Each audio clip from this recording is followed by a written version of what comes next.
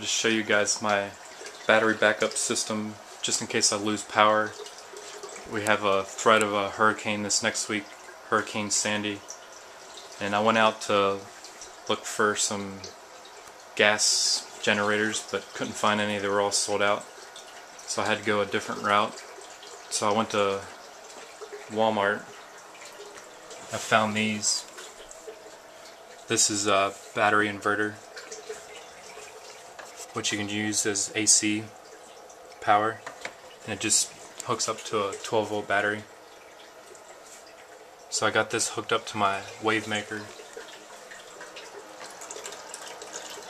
and on my wave maker I'll just run it for 15 minutes. So it'll run for 15 minutes and then it'll shut off for 15 minutes, so I'll get more life out of my battery, and then it'll just run one power head just to keep the water circulating in my tank. And it's pretty easy to set up. You just got to plug it into the battery, and it's got a built-in fan. It's pretty noisy, but it'll help keep water circulating when you don't have any power.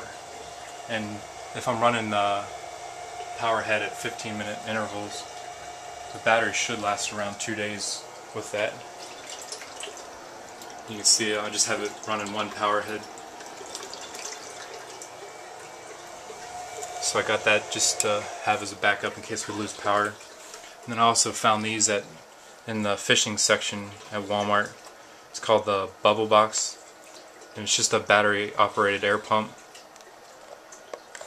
Runs off of 2D batteries, and it's supposed to run for 36 hours, and it comes with an air stone, so this will keep my tank aerated while the power's out.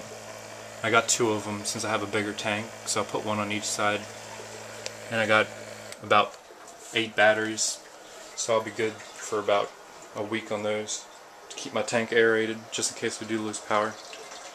So I just wanted to show you guys my backup system just in case we lose power next week.